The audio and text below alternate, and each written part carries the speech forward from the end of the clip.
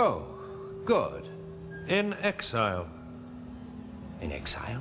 You will be sent to Earth in the 20th century, and will remain there for as long as we deem proper. And for that period, the secret of the TARDIS will be taken from you.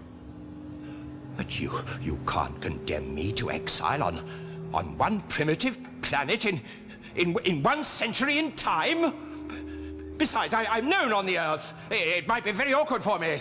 Your appearance has changed before, it will change again, and that is part of the sentence. You can't just change what I look like without consulting me. You will have an opportunity to choose your appearance. Oh, well, that's not so bad. But I warn you, I'm very particular. Here is your first choice. Huh? Oh, he's too old. Well, he's too fat, isn't he? No, he's too thin.